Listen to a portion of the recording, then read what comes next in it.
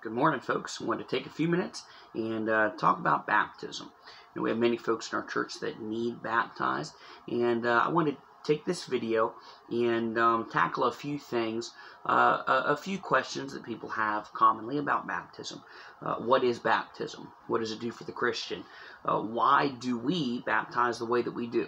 And then, who is baptism for? What does it do for us? And of course, one of the things that we as Bible-believing Baptists hold to is that the Bible is the final authority. Not tradition, not what has been done, not what people say should be done, not a cultural norm, if you will, but what does God's Word say about it? And that's how we should look at every area of our life. What does the Bible explicitly say about it? If the Bible doesn't word for word say something about it, what's a principle the Bible teaches that we can live by? And so the question today is, one of the questions is, what does God's Word say about it? Well, let me start by saying that God's Word, the Bible, says that there is only one baptism. Ephesians 4:4-6, the Bible says this: there is one body and one Spirit, even as ye are called in one hope of your calling, one Lord, get this, one faith, one baptism, one God and Father of all, who is above all and through all and in you all. See, God here says that there's only one baptism. You say, well, Pastor, what are you talking about? The Bible talks about baptism of fire and spirit and water. You're right. We're going to get to that. Folks get this thing of baptism so messed up because they think that every time that God mentions baptism, it's referring to water baptism, and that's not the case. It's just not. There is one baptism. The baptism that you and I experience when we trust Christ as Savior. We are baptized with Him, with Christ, into the family of God. Romans 3:6-8, the Bible says this: know ye not that so many of us, as were baptized into Jesus Christ, were baptized into His death? Is that talking about water? No, listen. Therefore, we are buried with Him by baptism into death, that like as Christ was raised up from the dead by the glory of the Father, even so we also should walk in newness of life. For if we have been planted together in the likeness of His death, we shall be also in the likeness of His resurrection. Knowing this, that our old man is crucified with Him, that the body of sin might be destroyed, that henceforth we should not serve sin. For he that is dead is freed from sin. Now if we be dead with Christ, we believe that we also shall live with Him. This is talking about our spiritual baptism into the family of God, our spiritual baptism with Christ. Colossians 2:11-13, the Bible says this: in whom also ye are circumcised with the circumcision made without hands, in putting off the body of the sins of the flesh by the circumcision of Christ. Listen, buried with Him in baptism, wherein also ye are risen with Him through the faith of the operation of God, who hath raised Him from the dead, and you, being dead in your sins, and the circumcision of your flesh, hath He quickened together with Him, having forgiven you all trespasses. You see, folks, when you and I trust Christ as Savior, we are baptized with the Holy Spirit in Christ. We are given the Holy Spirit as our comforter. We are baptized with Christ, with His death, His burial, His resurrection. We're baptized into the gospel with Christ. That is the only baptism, the baptism in Christ, baptism into Christ, the baptism of the Holy Spirit. Water baptism, all it does is it looks back to the baptism that we have spiritually in Christ. So when it comes to baptism, it's very important for us to understand that there's only one baptism. That helps us to understand what the Bible talks about when it's referring to baptism. You see, if you think that every time the Bible refers to the word baptism or baptize, that it's talking about water baptism, you're going to get some really screwy doctrine. In fact, I have here just a few misunderstood teachings about baptism. Some people, you look at Luke 3:3, people don't understand that the Bible's not talking about water baptism every time it uses the word baptism. People look at Luke 3:3, the Bible says this, and he came into all the country about Jordan, preaching the baptism of repentance for the remission of sins. What happens is people look at that and they say, oh, well, you need to be baptized to have your sins remitted. No, that's talking about you and I being baptized in Christ. You see, when we're baptized in Christ, we repent, we turn, not from our sin, but we turn from trusting ourselves and our religion and us to get us to heaven, and we're baptized in Christ. When you trusted Christ as Savior, you were baptized spiritually with Christ. Here's another one. The Bible says this in 1 Peter 3:21. The like figure whereunto even baptism doth also now save us, not putting away of the filth of the flesh, but the answer of a good conscience toward God by the resurrection of Jesus Christ. Now, if you read that and you think that water baptism is the only baptism in the Bible, you're going to get from that man, baptism is what saves us, but that's not what the Bible's teaching here. We are baptized spiritually in Christ when we put our faith in Him. You see, you can get some pretty messed up doctrine if you think that it's all water baptism. God made it pretty clear. If you look at Romans, you look at Colossians, He made it pretty clear. Bible baptism is one baptism. Baptism into Christ of the Holy Spirit. Water baptism for us, it just looks back to the baptism that we had spiritually in Christ.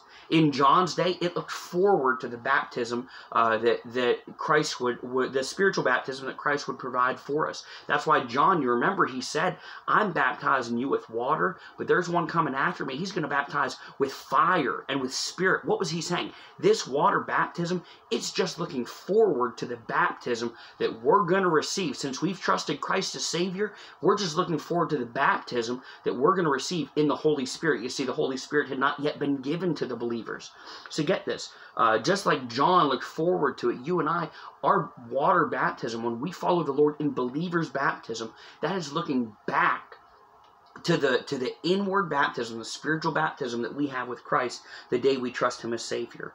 How do we know this? Matthew 20:22 through 23, the Bible says this, But Jesus answered him and said, Know ye not what ye ask? Are ye able to drink of the cup that I shall drink of, and to be baptized with the baptism that I am baptized with? They say unto him, We are able. And he saith unto them, Ye shall drink indeed of my cup, and be baptized with the baptism that I am baptized with.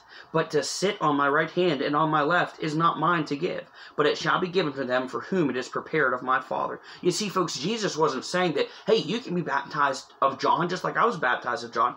What He's saying here is you can be baptized spiritually just like I'm going to be, just like I was baptized. You can be baptized with me at salvation. That's what the baptism of repentance is. When you and I, we repent from trusting ourselves and our religion to trust in Christ, trusting His baptism. I know probably there will be people that will say we aren't reading this right, or that we're nitpicking Scripture. And so just for you, and you know, if you folks go and you talk to people at work, or you talk to your religious friends that you have that, you know, they've been in church for a while and they've been taught erroneously, there are going to be some people that challenge you on this. And I want to give you just a few things that can kind of help you to understand, kind of help to ground you in this fact of the matter, that baptism does not save. It does not help to save. It doesn't get us any closer to salvation. Salvation is something that's settled. Baptism is just a step of obedience. I have just two things that I want to show you. And whenever I want to show to people that baptism does not help to save you from hell, these are the two places I take them. Let's look, number one. Let me say this. Jesus didn't baptize anyone, but He actually came to be baptized of John. Matthew 3:14 through 16, the Bible says this, After these things came Jesus and His disciples into the land of Judea, and there He tarried with them and baptized. But John forbade Him, saying, I have need to be baptized of thee, and comest thou to me? And Jesus answering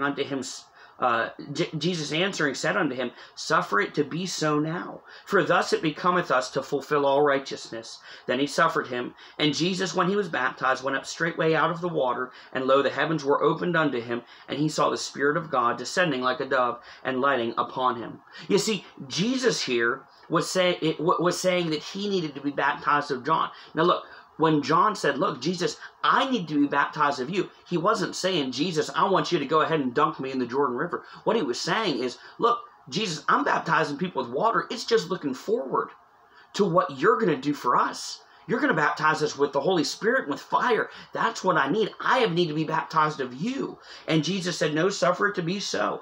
In fact, if you look at the earthly ministry of Jesus, so we know that baptism doesn't save. For one, Jesus was baptized by water. Jesus did not need saved. Secondly, you look at it, Jesus in his earthly ministry never baptized one person. His disciples baptized, but Jesus never personally baptized anyone. Don't you think if baptism was necessary for salvation, that the Savior of the world probably would have baptized people when he was here on earth? Let me show you secondly. The Apostle Paul didn't hardly baptize anybody. You know, there was a dispute. There's a dispute in the city of Corinth over who was baptized by who, and people were kind of looking at it as a kind of apostolic succession kind of thing. You know, like, well, this man, he's real spiritual, and he baptized me, and well, he baptized me. Listen to what the Apostle Paul said. 1 Corinthians chapter number 1, verse 13. Is Christ divided? Was Paul crucified for you? Or were ye baptized in the name of Paul? I thank God that I baptized none of you, but Crispus and Gaius, lest any should say that I had baptized in mine own name. And I baptized also the household of Stephanas. Besides, I know not whether I baptized any other. Listen what the Apostle Paul says here. For Christ sent me not to baptize, but to preach the gospel, not with wisdom of words, lest the cross of Christ should be made of none effect. Here the Apostle Paul, he's saying, look, I only baptized a handful of you. But God didn't call me to baptize people. God called me to preach the gospel. The Apostle Paul was the greatest soul winner, was the greatest missionary other than Jesus Christ himself in the New Testament.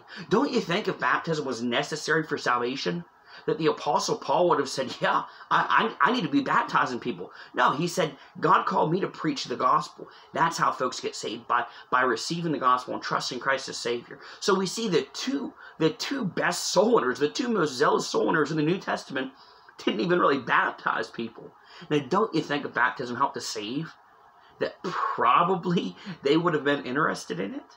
If baptism helped to save, they would have certainly been dunking people left and right. Water baptism does not help to save. It is just a picture. It's just a picture of the baptism you received in Christ when you trusted him as Savior. It's just something we do outwardly that associates us with Christ. And actually, if you look at the word baptize, it actually means to be buried, to dip, to immerse, to put under.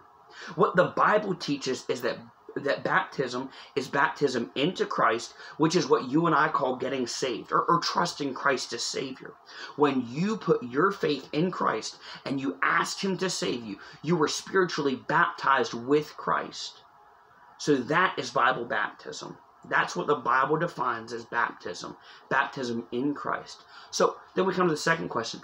Why do we baptize? And why do we do it the way that we do? You know, it's important for you and I as part of the local New Testament church. It's important for us to understand how the New Testament church handled baptism. To see that, we look to the New Testament churches. Many of them were in Acts, and you can read about them in the epistles of Paul and others. But God, over and over again in his word, he commands us to be baptized in water after we have been saved, after we've been baptized in his Holy Spirit, baptized in Christ. Acts 2:41. These are just some examples of the early New Testament church, how they handled baptism. Watch this. Acts 2:41. Then they that gladly received his word were baptized, and the same day there were added unto them about 3,000 souls. Here we see that 3,000 people, they got baptized, but wait, they received God's word first. What happened? They got saved, and then they were baptized with water. Acts 8:12 through 13. But when they believed Philip preaching the things concerning the kingdom of God and the name of Jesus Christ, they were baptized, both men and women. What had happened here? These men and women, they trusted Christ. What does the Bible say? They believed the name of Jesus Christ. Then they were baptized. So they trusted Christ as Savior, and then they were baptized. Get this, Acts 8:35. Then Philip opened his mouth and began at the same scripture and preached unto him Jesus. And as they went on their way, they came unto a certain water. And the eunuch said, See, here is water. What doth hinder me to be baptized? And Philip said, If thou believest with all thine heart, thou mayest. What's he saying here? You can be baptized if you believe, if you put your faith in Christ. That is the only prerequisite for someone being baptized, is putting their faith in Christ. Baptism has always been, Bible baptism has always been and will always be only for saved individuals. People who have first come to the saving knowledge of Christ as Savior, believed in Him. Then we can be baptized. Get this. Let's see Acts chapter number 10, verse number 44. While Peter yet spake these words, the Holy Ghost fell on all them which heard the word. And they of the circumcision which believed were astonished, as many as came with Peter, because that on the Gentiles also was poured out the gift of the Holy Ghost. For they heard them speak with tongues and magnify God. Then answered Peter, Can any man forbid water, that these should not be baptized, which have received the Holy Ghost as well as we? And he commanded them to be baptized in the name of the Lord. Then prayed they him to tarry certain days. So we see here, these folks, they trusted Christ as Savior. They got filled with the Holy Spirit of God, and then they got baptized. So the baptism of the Holy Spirit is completely separate from water baptism. They trusted Christ as Savior. They were given the Holy Spirit to indwell them. Here the Bible says they were filled with the Holy Spirit. It means God was working. And then what happened? They got baptized. Right away, they got baptized. They preached salvation and then were baptized. They came to the saving knowledge of Christ, and then these folks were baptized. Over and over and over again, we see folks get saved. They get baptized into Christ. And then that very same day, as soon as possible, they were baptized with water. Baptism is an ordinance of the New Testament church. The Lord's Supper, some folks call it communion, but the Lord's Supper, that's another ordinance of the church. What is it? It's just an outward symbol of something that happened within your heart. It's an outward symbol of something that happens within inside of a Christian. Baptism is just a picture, but it is an important picture. God commands you and I to be saved and baptized. Salvation associates us with the gospel of Christ. That's why the method of baptism is so important. You know, baptism, we already said, baptize literally means to bury. It means to immerse. That means to go all the way under the water. You understand that baptism is not a picture of salvation if it is not immersion. It's not a picture of salvation if it's not all the way under. In fact, as we study in weeks to come, as we study church history and our Christian heritage, you'll see that this thing of infant baptism and sprinkling for baptism, it wasn't even around until like 400 years after Christ walked the earth. I mean, this was way late in the game. What happened? They called it clinical baptism, because there was a false church that believed that baptism helped to save, and they thought, well, hey, we've got some invalids that can't get to the church. We're going to find a way to take baptism, and then we're going to pour it. Here's the problem with that. One, baptism does not save. We just saw that. Secondly, think about this. If you're just pouring water over someone, that doesn't even meet the definition of the word baptize. It means to bury. It means to immerse. And thirdly, it doesn't picture salvation. It doesn't picture the gospel. What is the gospel? The gospel is the death, the burial, and the resurrection of Jesus Christ. That's why, we say when you're baptized, it's an outward picture. Let's suppose this is the water, and this is the individual being baptized. They've trusted Christ as Savior. So what are they doing? They're giving an outward symbol of what has happened in their heart. The baptism with Christ. So this represents the death. It looks like a cross. Represents the death. When they go under, it represents the burial. And when they come back up, it represents the resurrection. So you see, we have the death, the burial, and the resurrection. The gospel represented right there in baptism by immersion. You don't have that with any other kind of baptism or sprinkling or pouring. You don't have that. So if baptism is a picture of the gospel, it's a picture of the baptism that we received in Christ, it's important that it actually represent what it's supposed to. It's important that it actually represent the gospel, which is the death, the burial, and the resurrection. That's important because without all three, you don't have salvation. Without all three, you don't have the gospel represented. And the method of baptism by immersion is important because baptism by immersion is the only baptism that represents the picture of salvation. So we said, what is Bible baptism? There's only one baptism. It was when we put our faith in Christ as Savior, we're baptized in Christ. Now, water baptism is just a picture. And the reason that we do it by immersion is because it's a picture of the gospel. And any other type of baptism doesn't represent the gospel. It doesn't picture salvation. So, what's the other question we have here today? What is baptism for? Who is it for? What does it do for us? Well, what purpose does it serve? Now, we kind of already hit that with the previous point. But let me say this. Number one, what baptism does for a Christian is it makes us obedient to God. You see, salvation makes us part of God's family. But once we're part of God's family, the first thing God wants us to do is be baptized. What does that do? That associates us with Christ. That associates us with our Savior. It associates us with the death, the burial, and the resurrection. You know, once a person gets saved, if we don't get baptized, every day that we go unbaptized, we are living in disobedience to God's command. If you've put your faith in Christ as Savior, every day that you live without being baptized by immersion as a picture of salvation, you are living in disobedience to God.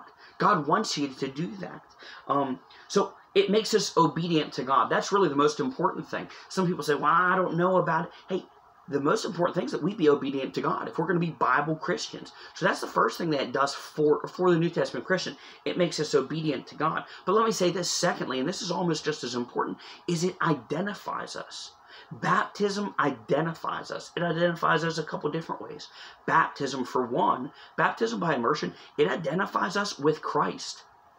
It identifies us with, hey, we believe that Jesus Christ is the Messiah. We hold to the death, the burial, and his resurrection as the finished work, and that's all we need to trust to be saved. It identifies us with the gospel. It identifies us with our Savior. And boy, that's so important. But let me say this secondly.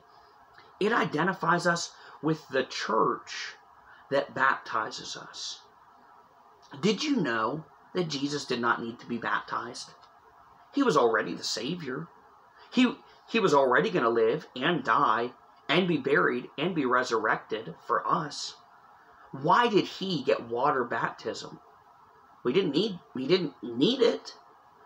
You see, Jesus walked 40 miles on foot to where John the Baptist was preaching to identify himself with the baptism that John was preaching. He walked 40 miles to identify himself with John the Baptist. He didn't have to travel that far.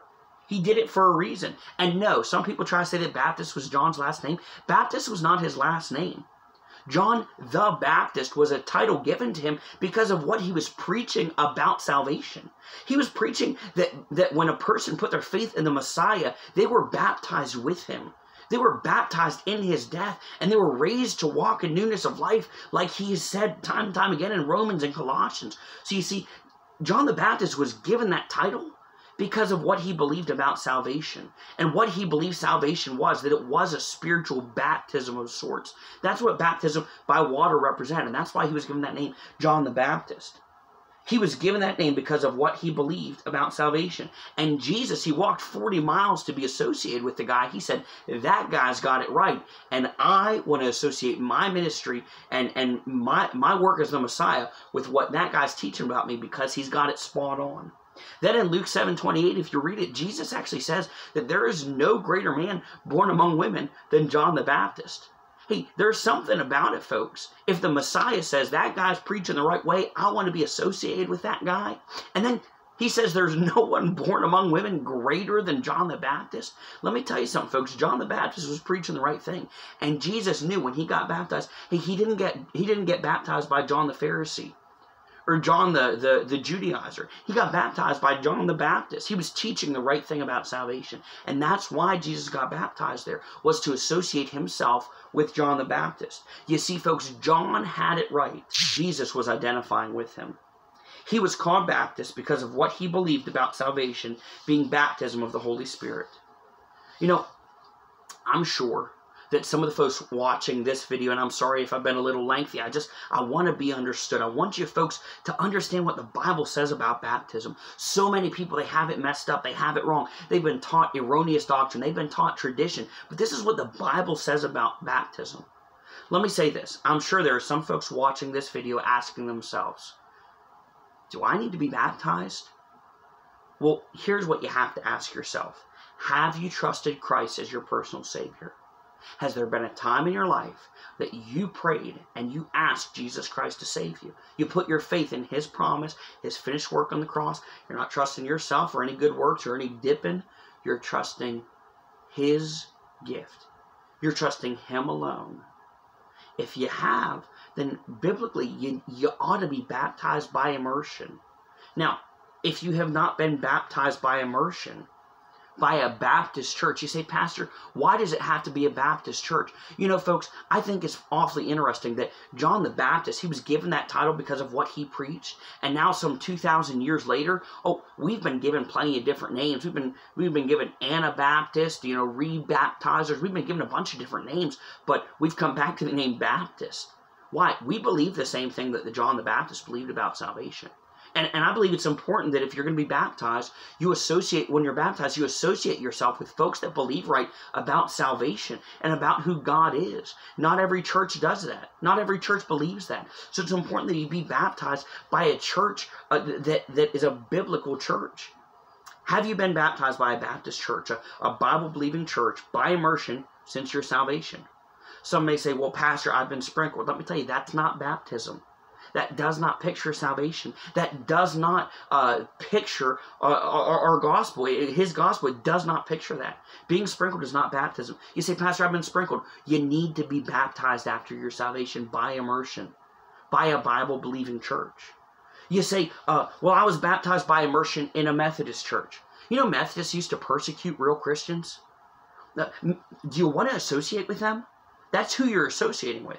You say, well, Pastor, I was baptized at a Lutheran church. Hey, let me tell you something, folks. Lutherans used to kill Christians.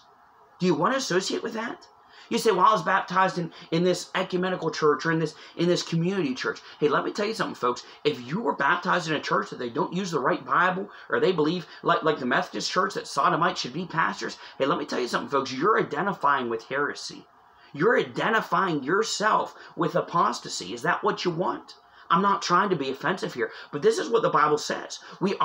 Baptism associates us. We ought to be associated with a biblical church. You say, well, Pastor, I was baptized when I was a child before I got saved. According to the Bible, and you look through history at True Christianity, only those who have professed faith in Christ should be baptized. All through the New Testament, you will see only people who first believed were then baptized. Only people who first put their faith in Christ were then baptized. If you got baptized, let me say this, and I hope you know I'm not attacking anyone. I'm just saying this because it needs to be said. And so many people, they pussyfoot around the truth. I'm just trying to be honest with you, folks. I love you, and I want you to know the truth. It'd be awfully easy for me to not do these videos. It'd be awfully easy for me to not preach a lot of the things that I preach. But the Bible says that I'm accountable to preach the truth to you. And let me tell you something. If you got baptized before you were saved, you are not associating yourself with Christ or with the gospel. You are associating yourself with heresy. Because never was an unsaved person supposed to be baptized. That's heretical. That's apostasy. Do you know what pedobaptism is? Pedobaptism is infant baptism. It was started by the Catholic Church. Do you understand? The Catholics, they thought that they thought baptism, man, it occurred so much in the Bible, it's got to have something to do with salvation. Because every time many times when baptism is mentioned, God's saying, be saved and be baptized. So they got to think, well, man, it's got to have something to do with salvation. Do you know they instituted pedobaptism in I want to say 380? I mean, it was years and years and years before anybody. And people who believe in infant baptism, they will tell you personally that the earliest recording they can find of it is about 380 AD. That's a long time after Christ. That's a long time after true Christianity was already flourishing. What were they doing? They were leaning on their own understanding. They were leaning on what they thought was best. Let me tell you, if you got baptized as a young person before you put your faith in Christ, you need to be baptized again. If you want to be scripturally baptized, you need to be baptized again by Bible-believing church by immersion. Otherwise, it does not picture salvation, and it's not Bible baptism. We never, hey, you know, that's why a lot of Protestant churches, they still have infant baptism. Methodists, Lutherans, Episcopalians, Anglicans, all those folks, they still do baby baptisms. Oh, and they'll say, well, this doesn't save, it just gets the Lord's blessing. It does not. Baptizing a baby, or sprinkling a baby, if you will, does not at all get the Lord's blessing on them. What it does is it falsely represents something. If you call it a baptism, it needs to be Bible baptism, or it's not baptism. It's heresy. And I'm sorry if that offends you. I'm just trying to be honest with you, folks. You know, we as Bible-believing Christians, we never came out of the Catholic Church. And we don't have any of those erroneous Catholic Church doctrines in our church, and I'm thankful for that. But do you understand that for thousands of years, you say, Pastor, why are you so wired up about this thing of baptism? Do you understand for thousands of years, true Christians were persecuted and even killed because of what they taught about baptism? You see, what would happen is the established church, whether it was Anglican or Episcopal or Catholic church, they would baptize everybody when they were babies. Folks had to be baptized as children. Then as people would get older and they'd come to read the Bible themselves and they'd yoke up with a true Christian church, what would happen is they'd get saved, and that church would say, hey, you were baptized into heresy, you were baptized into apostasy, you need to be scripturally baptized now. And so these folks, they would get re-baptized. And you know, it offended the establishment religion so much that they would actually seek those people out and kill them. You say, Pastor, you're kidding. No, listen to me, folks. More blood has been spilled. The blood of more Christians has been spilled because of baptism than any other religion, than any other doctrine. Baptism is the reason more people were killed, because people said that's not Bible baptism. And what happened? It offended those that were following tradition. It offended those that were following the cultural norms. Oh, well, Grandma was baptized, I'm going to be baptized as a child. Well, my mama and my daddy, they were baptized as children. Well, my mama and daddy, they baptized me as a child. Are you trying to tell me that? Let me tell you something, folks. Bible's thicker than blood. We have to be willing to go to the point that we say, you know what? I don't care if I've been taught wrong. If the Bible teaches me something, I'm going to follow it. True Christianity has always held that baptism is only for those that have already professed faith in Christ. And if you were baptized before you professed faith in Christ, or you were baptized by some erroneous church, you need to be rebaptized in order to follow the Lord in what we call believer's baptism, Bible baptism. You say, well, Pastor, this really doesn't make me feel good. And I'm sorry. I'm not trying to offend anybody. I wish I could just be positive all the time. But let me tell you something, folks. It's so important that we understand what Bible baptism is. Baptism has always been controversial because folks want to lean on their own understanding. They want to follow tradition.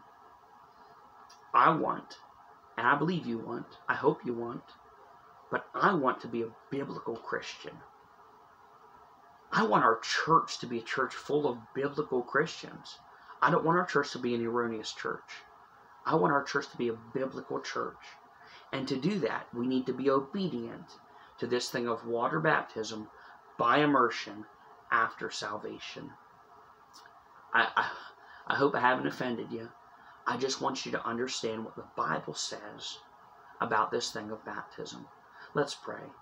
Lord, I come to you this morning. Heavenly Father, I wish I could have been a little more kind. Lord, I wish that we could have done this face-to-face and on an individual basis with people. But Lord, we've some 12 or 13 or 14 people in our church that need to be baptized. And many people just don't understand it. And Lord, I want our folks to understand this. So many people have been misled. Lord, thousands and millions have gone to hell because they're trusting this thing of baptism. Lord, I want people to understand it's just a picture, but it's a very important picture. Heavenly Father, I pray that you'd work through this video. Lord, I pray that you'd work in the hearts of the people viewing this video. Heavenly Father, I pray that you would help us to receive this truth well. Lord, it's what you've said. This is not preacher on here giving his opinion. Lord, it's what your word says. Heavenly Father, I pray people would see that. And Lord, I do pray that folks would study this out for themselves, and they would come to see that many need to be baptized scripturally. Heavenly Father, we sure do love you. In your name I pray. Amen. Now listen to me, folks. If you stuck with us through the whole video, let me encourage you. This Sunday, 11 West Edinburgh, we're going to be having our service, and we are going to be doing baptisms. I believe we have 3 or 4 already lined up. Now, if you need to be baptized and you're not scared to be baptized after somebody else, I encourage you to come this Sunday. We'll have robes for you. We'll have someone there to help you understand. If this video hasn't laid it out, we'll have someone there to kind of walk you through it. But I do hope you come. I pray that you'll be there. We sure do love you. We'll see you on Sunday.